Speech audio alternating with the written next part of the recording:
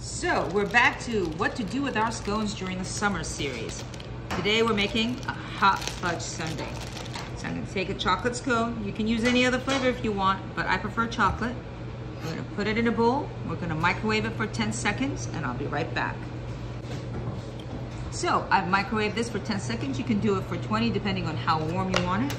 We're gonna take a scoop of vanilla ice cream, put it right on top. And what really makes a hot fudge sundae outside of the chocolate topping that you have, we're gonna just drizzle chocolate. Look at that beautiful chocolate. Do a little bit of whipped cream. Oh, I'm out. I'll be right back. My new one, that doesn't want to open, but that's okay. You know what?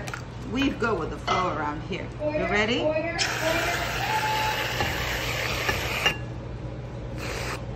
You can put a cherry on top. I like to double drizzle my chocolate. So here we go.